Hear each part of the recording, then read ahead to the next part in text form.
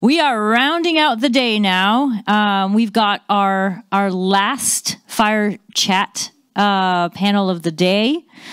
For those of you that attended the women's breakfast yesterday, Nelly alluded to a little bit of this, and talking about what are the skills of the future, the technology skills of the future that we need to be looking at as companies and as Latinos and Hispanics. So we've got a great topic coming up. It's empowering the future Hispanic and Latinx digital workforce. And to kick things off, we're going to welcome back to the stage our fellow president, Omar Duque.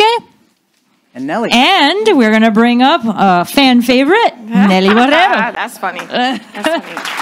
So, I'm going to help you. Thank you. Let's put this in the middle here. Okay.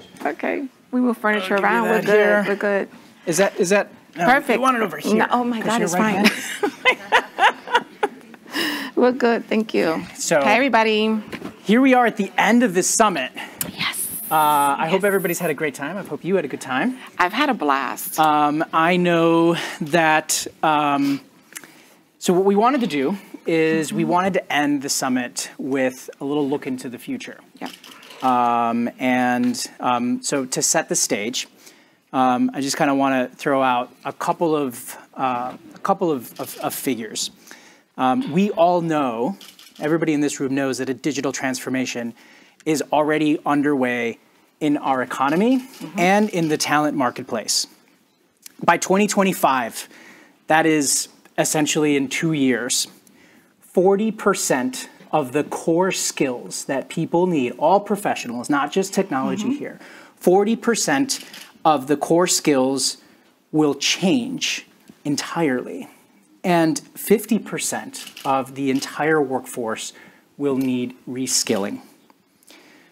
To meet this demand, and this is why, what we're doing here at High Tech, U.S. organizations must rethink and redesign their talent and leadership development strategies, especially as it relates to Hispanic talent.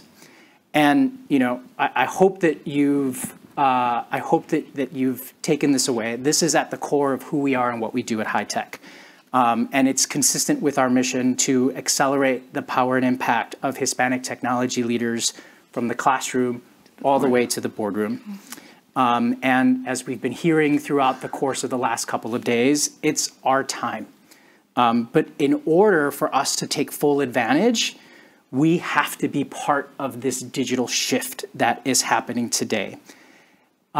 We partnered with Accenture, and that's what we're going to be talking about, to help build a roadmap for what organizations and individuals need to be thinking about and working on.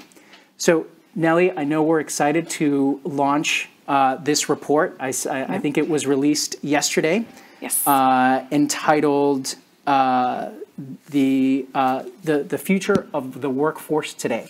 So why don't you talk to us a little bit about this collaboration, what it is, but more importantly, why we did it and why it's so important. So thank you, Omar, and thank you everybody for sticking around, by the way, so that's a good thing. So I would tell you that there's this line that I use all the time when I'm talking to leaders, and that is that I just don't want to put any energy into admiring a problem. I want to fix things. I want to be aware of what the facts are, what is the data telling us, and how are we going to action it. So in one of the conversations I had with Omar several months ago, we were talking about how do we really understand what is happening in our community when it comes to technology. Where are these gaps? How do they exist? Do we know they exist? So we started talking about this collaboration several months ago, and Carolina, who's around here somewhere, really helped us sort of bring this to full fruition here. But what we did at Accenture was we thought about this even broader. So we said, let's think about the tech digital skills that we need in today's work environment. You've said this a couple of times while we've been here. Every company is a tech company nowadays, right? And that's true. So we did a research and we reached out to 26,000 people. 26,000 people responded globally. Then we took that research and we said, let's bring it home. And we brought it home to our community. And members of our community that participated were 1,200 Hispanic Americans, Latinx community members. And we asked the same questions of the broader survey. And in that survey, we wanted to identify how familiar is our Latinx Hispanic American community with what's happening in the field of technology.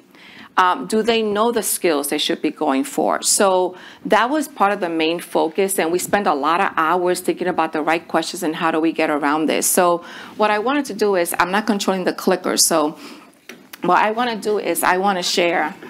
You want it? Or you want me to take it? Yes, I never say no to controlling something. It's like, bring it. So you spoke about this, so let me go there. Okay, so here what you will see is there are two categories around some of this research. And the first category, you're going to be very familiar with this, and you're probably going to think to yourself, I know all of this. But what I'm here to tell you is you may, but the rest of our community doesn't, and we need you to go out there and be the advocates and the ambassadors to get this story out. So in the first category, you see data, you see tools, and you see software. The second one is around strategy and networks. So when you take a look at this, what you will find is, if we go to, this was 22 skill sets that we presented in this research. So we go to the next one. And here, what I want to talk about is the following. So when we looked at the Hispanic American Latinx data, what we heard was that on average, they came back with knowing and being familiar and being aware of 5 of the skills out of the 21. And when we think about that, we're like, okay, well, we're already a little behind here, so what's happening, right? The second piece around that was that if you compare it to the overall sort of population that responded, they were aware on average on 9. So, okay, so we're not that far behind. We know that the whole world needs to sort of get more aware of what's happening in the tech world. What's interesting is if we look at, maybe I'll go back one slide here. Can I go back? I said I wanted to control. Okay, just saying. Okay, so if we think about those 5, right, those 5 for our community were blockchain, AI, cybersecurity, Internet of Things, and user experience. Those are the ones that our community said that they were the most familiar with. Now, when I saw those responses, I was a little surprised about a couple of them and not others. But what I said to myself was, okay, we have work to do. And we have work to do so we understand all the others that were missed. Now, interesting enough in this research, and I'll go back to this other slide, is that we also looked at the soft skills. The soft skills around how we're showing up with these skills in the corporate world, recognizing that soft skills are still very much needed in the corporate environment. So if we look at the results here from a soft skills perspective, Hispanic American and Latinx came in very high. They came very high, and we talked about this, right? They came very high, about 43% were very familiar and comfortable with the soft skills. And the most popular ones were collaboration, because we're taught to collaborate in our community, right? And it was emotional intelligence. I swear I tell people that I got through my career because I know so much about EQ. And the other one was communication. Now, this is great, and we've talked about this. It's great that we have these soft skills and we went above average even from the global responses.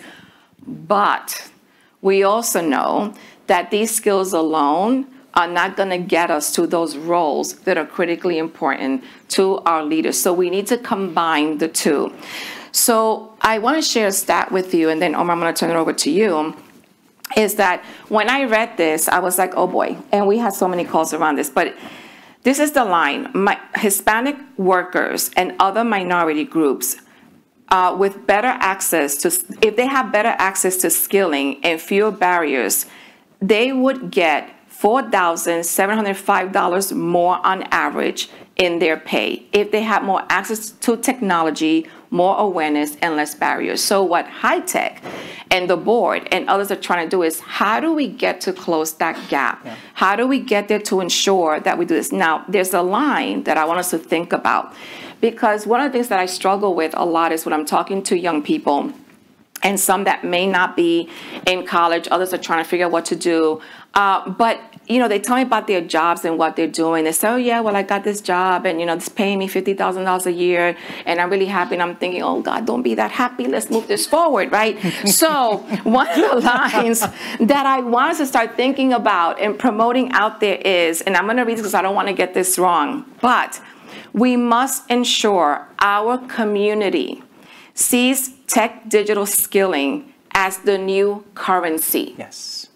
That's what we need. We need to make sure that the parents, the caretakers, teachers, educators, professionals, that we have conversations about if you're not skilling in this area, you're going to fall behind. You're going to leave money on the table.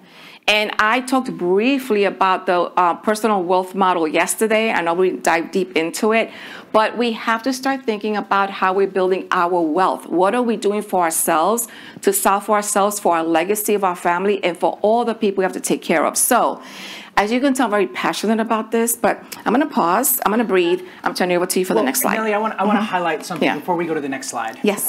Because, it's something when I looked at this initial research and looked at the fact that we only have 5 out of those 21s. I think that's something that is concerning, right? Yeah. But when we go back and look at the soft skills, which I have sometimes, and we talked about this with Damien. Like I don't know that I love the term soft skills. I get what we're talking about. I get it because they're incredibly important, especially when it comes to leadership. And so, ever the optimist, yes, I see so much opportunity here. Because we know that to be an effective leader, to lead others, to run teams, you really need that intersection of both of those skills. And I think we're actually ahead in this sense, right? Like we as a community have so much potential. We just need to align the skills, to your point, right? We need this continuous learning. And earlier this morning, I know that you are very involved with Alpha and know Damien well. I think you are a mentor. He's one of my babies, yes. Yes. And he spent almost 20 years at Accenture. Yes. And one of the things that we talked about this morning was how do our two organizations collaborate? And this is about like how can we as high tech bring the knowledge of our community, of our members, to the Alpha community, right? Which is a little different. They work more with younger students, earlier in career, more mid-level, and not necessarily in technology. But to the statistics that we saw earlier, how do we build that tech wraparound for those individuals? And then specifically, what areas do we focus on? And I think we have our roadmap here. These are the skills that we need to focus on. And so one of the collaboration things that we talked about was this tech summit that we're going to be doing in the spring of next year here in the Northeast with Alpha. These are the areas that we're going to look and we're going to focus on. Awesome. I had the opportunity because I want to stay on this learning question. And I'll get to another slide that you have soon. I think it's so important. I had the opportunity to see Lynn Sweet, Accenture's CEO, speak a couple of weeks ago. Julie Sweet. I'm sorry, Julie Sweet. I'll tell her you call me Lynn. Lynn Sweet is a Lynn Sweet is a columnist in Chicago, and so that's why. So I saw Julie Sweet speak, and one of the things she talked about was the culture at Accenture and this idea of building a culture of continuous learning. And she said, when we interview people, one of a question that we always ask is, what have you learned in the last 6 months? Can you talk to us a little bit about what the culture and the environment is and how Accenture really kind of focuses on continuous learning and what maybe other organizations can learn from that? No, absolutely. I would say that upskilling is a conversation we constantly have. It is a conversation, by the way, that you should have with yourselves and your organizations and the people that either you report to or those that report to you, because we have to have that continuous learning mindset. And I at one point in my career didn't have that. I was like, okay, I'm happy here, I'm doing well, this is great, all working out. And then, you meet with leaders like Julie Sweet. And when I met her before she became the CEO, one of the things that she said in one of the committee meetings that we were sitting at is, we must insist being continuous learners. We cannot say we sit in this part of the organization and don't understand this part of the organization. We serve clients, which means that we can bump into a client at any point in time, and that client may ask us something. We have to be well-versed, or at least know some of it. So Omar and I were talking earlier today, and, I happen to be one of those people that's really good at the soft skills, right? But, the tech skills for me, I'm like, okay, that's fine. That's what we do over there. But when Julie became our CEO, she said, we are all going to understand technology. We're all going to be proficient in these areas. And I'm thinking, okay, that's nice. But when the curriculum came and hit my inbox, I'm like, oh, good Lord. I mean, it was, this technology quotient thing, TQ, and I'm like, what in the world of worlds, right? So we all, no matter where we sit, no matter what level, from the most junior level to the most senior level, we have to take these courses and we have to pass these tests. So I wrote them down, some of the ones I took: AI, blockchain, cloud, data, XR, metaverse, security, all these different things. And I remember sitting through one saying, why am I doing this? Like, why am I taking this course, right? But she was so serious about it that at first she said, okay, I'm going to be nice and let people just, just do it because they're going to know it's important to do it. Well, the percentage of people that took the courses were very low. And then she said, okay, it's now mandatory. It's going to be attached to your compensation. And we were like, oh, let's get with it with the quickness, right? So we all started taking the courses. And the funny thing about this is that I get it now. Because when I'm talking to people, I can talk blockchain. Yeah. I could talk about some of these things that, has she not put this into, how we're being measured, that would have not had happened. And I think, to your point earlier, to the fact that every organization is a tech organization, when we looked at the numbers of the skills, we should all be wanting to that. Again, most of you in here, this is what you do. But I go back to what I said earlier. We must encourage others to not be afraid of this. Because I'll be honest, I was afraid of it. I was like, this is hard stuff, right? And I got to think a lot. But I'm glad that she's forcing us. And it's like 16 courses. Like, I'm not even done with the whole curriculum. And I think this takes us nicely to the next So yours was to this one, because it's really about how we as a community need to really, it's a mind shift, right? And I think this has happened at Accenture, forced down in many ways, right? But I think at some point you realize the value and the importance of it, and that's what I think we as a community need to do. To your point earlier, right?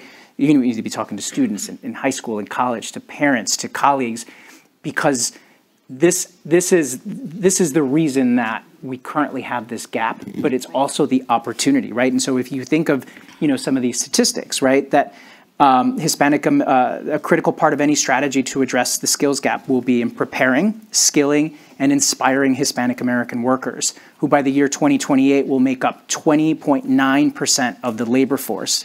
In fact, 78% of U.S. workforce net growth will be from Hispanic American and Latinx workers by 2030. And I keep saying this, I feel like I have done a couple of videos, whether it was at Latitude or Accenture, and we've heard it here.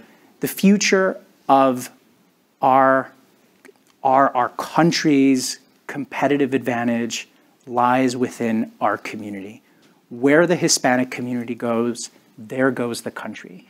And I don't say that lightly. I think we are at a critical point in our country where if all of us, from the Latino community really stepping up and saying, look, we need to have this mind shift. We need to do better. We need to think about the digital skills that we need. How do we contribute in a more meaningful way to the digital economy? And then also companies. Many of the companies that are here, that's why you're here, right? You're looking to attract, invest in this community, but it's going to take all of us. But thankfully, we've sort of built out a little bit of a roadmap here. Yeah, we do. So what we've done is, again, with how I started, right, is just you get tired of admiring a problem. And you want to have the awareness. You want to start actioning things. So one of the things that we talked about, Omar and I and Guillermo was in those calls to Carolina and others with our marketing team and our research team is so now what? Like that Finding Nemo movie that they're trying to escape the fish tank, And I watched it so many times when my son was young. He would get a timeout. Oh, you could watch Finding Nemo on your timeout. And you get into this movie, and then they escape. And then they look at each other and go, okay, now what? Now what, right? So it's the now what time. So we've been made aware. We have the research results. We know that our community is a big presence in this country. We've heard a lot from you, Omar, on this. We heard from Sol Trujillo and others. So we started thinking about, okay, so what do we do about this? Where are we going with this? And what we talked about was, yes, there's 5 steps to this, and we need all CXOs to know about this. So we're on this mission to ensure that the C-suite across knows what we need to do, but we also want soldiers on the ground, right? People on the ground, advocates on the ground, which is why we released it on social media. So you start to see a lot of that. So take it, do whatever you want with it, show it to your organization, but it's all out there for you to leverage it. So we know that we need to investigate these skill gaps, right? We've started that process. We know about this already. And we're going to continue to do this because we're going to keep evolving this, this research. We know that we have to promote continuous learning. It's got to be part of our conversations with each other and with young people. It just has to be. And people, like even in my case, when we started taking these courses, I kind of like, shied away from it. But we have to understand the why. Why is this important? Going back to, if we look at it from the perspective of our wealth model and how we're evolving to have more skills, to be more promotable within organizations. And then the third one is really where this soft skill comes in. It really is around creating and fostering an empowering environment. I could talk hours about this, but I'm going to only spend 1 minute with you and Omar on this, because these words up here, and I'm going to read it from here: foster empowerment, career courage, and cultural confidence. How simple does that sound? Sounds simple. How much time do we spend focusing on this? Are we showing up with courage in our career, or are we minimizing ourselves? Are we shrinking ourselves in a corner because we don't want to make others uncomfortable with our assertiveness? We don't want to ask for too much. It is exhausting what we go through when we're trying to decipher, am I going to show up today, or am I going to show down today? What am I doing today? What's happening here today? Who's around me? So I think this is really an important part, because we owe it to ourselves to be able to start asking ourselves, and I said in the Women's Breakfast, are we being seen? Are we being heard? Are we feeling valued? And guess who owns part of that? You do. We do. And we start to disrupt and agitate cultures and environments by how we start showing up. And I say disrupt and agitate with good intentions. So that cultural confidence that we need to sort of gain, we have to own that space. And I've done this. I've been in Accenture for 36 years. So it's been a lifetime, right? And what I can say throughout this journey, no matter what country I'm in, no matter where I am, what I do is tell myself this before I go anywhere: I am where I earned to be. It doesn't mean I'm comfortable. Doesn't mean I'm not intimidated. It doesn't mean that there's a little bit of me saying, why did I get on the plane and why am I here? It doesn't mean any of that. But what it means is that I got there because I earned to be there. So I owe it to myself to show up, and to my organization to show up, because they're paying for me to get there, right? So this piece is really important. Maybe we'll do a deep dive on that one. I want to kind of interject there for a second, because it has been my experience.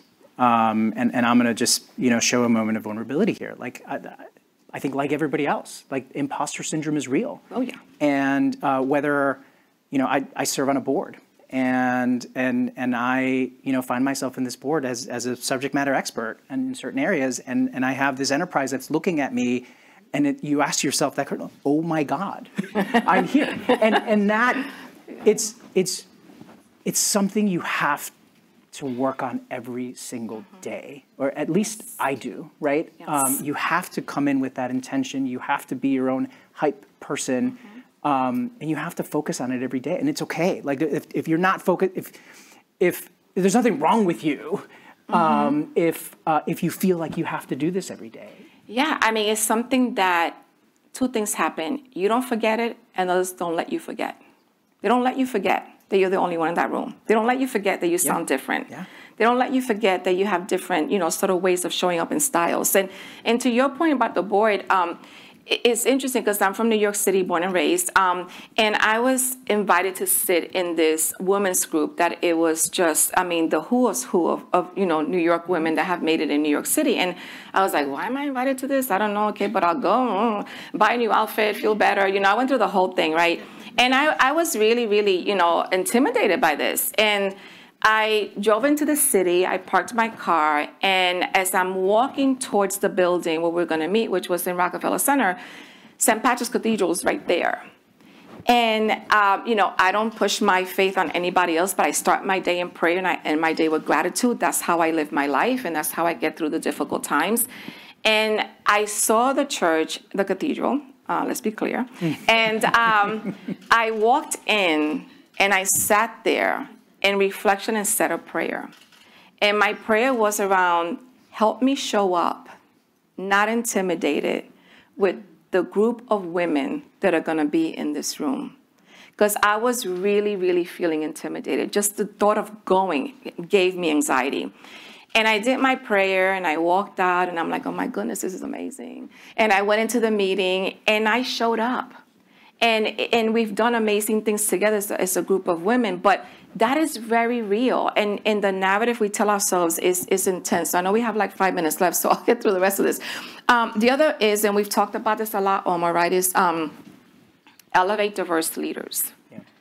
We have to get comfortable with that. I mean, I sometimes hear people saying, well, I want to promote this person, but they're also Latino like me, and people are going to ask, well, you're only promoting people like you, and I'm like, okay, I'm sorry, what? like seriously, this has been going on for a long time. Not people that look like me. So we have to ask ourselves, what are we doing to promote ourselves and others like us? So one of the things that I love about high tech, right, that we've done is that you come here and you see others like you. It's where you feel familiar right away. You meet amazing people, and we support each other in ways that is incredible, and we're seen in ways that are incredible. You celebrate us, right? And by celebrating us, you almost force our organizations to notice us. Yeah. Right? So, I mean, that's the power of this right here. It's like, even if your organization is not seeing you, well, when social media blasts that big picture of you with this award, they're like, oh, wait a minute. We have to pay attention to this, and our marketing team should really promote this too, by the way. Right? So we go through all of that. So when we talk about elevate diverse leaders, it's not just about expecting others to do it for us. It's how we're doing it for ourselves and others like us. Yeah. I want to say there's a lot of intentionality on our part behind that, right? Last night at the awards gala, we celebrated the High Tech 100, and this is a big deal. And this is something that I want to offer to the high tech community. We want to know your successes because we want to be able to celebrate them publicly. So if you get a promotion or you have a new opportunity, we want to be able to share that because we need to share in those successes because that's how we elevate ourselves as a broader community. Absolutely. So the last one, what I'm going to do is a challenge, but I'm going to click it for your slide, the last one, because you're going to challenge this group to do what? To do something about this, right? So we're going to go to that slide. So take it over. Well, and I think that this is a fitting end to this summit because this is the challenge that we've been talking about the entire 2 days that we're here. And that's that every single person in this room plays a role in building the future of the workforce. Everybody, every company, every individual. It starts with that mindset shift for you and for others around you, right? If you're a parent, you have an opportunity to talk to your children, to talk to your neighbors, to talk to their friends, to encourage them about this new digital economy and digital reality. You have an opportunity to elevate people within your organization. And you have an opportunity to collaborate with organizations like High Tech, like Alpha, or other groups that are in your community, right? This isn't just about us. This is about how we build a collective narrative around how we can elevate our community for the future. I know that we are committed at High Tech to do this. I know we are committed to continue to empower you, whether it's through summits like this, through different programs that we may have, like our Emerging Executive Program, the mentorship programs, our board readiness program. We need this, not just for our community. Yes, we do, but we need it for our economy. We need it for our country. if we want to remain a global leader, we need to step up. And it starts with everybody in this room. So I'm seeing some of the chat. The report is available online. There's some questions about where people can get it. It's available online through Accenture. I know I've shared it on my LinkedIn. We will share it through High Tech, and we will share it via a wrap-up email to everybody that has participated both in person and virtual. Awesome, thank you. Any closing thoughts, Nellie? Just that I just love our partnership, and I love that we did this together because we're solving to close gaps. And I'm looking forward to all we're going to continue to do. So thank you, everybody, for being here. And it's a journey. We're all in it together, by the way. Thank you, Nellie, for being such a great leader.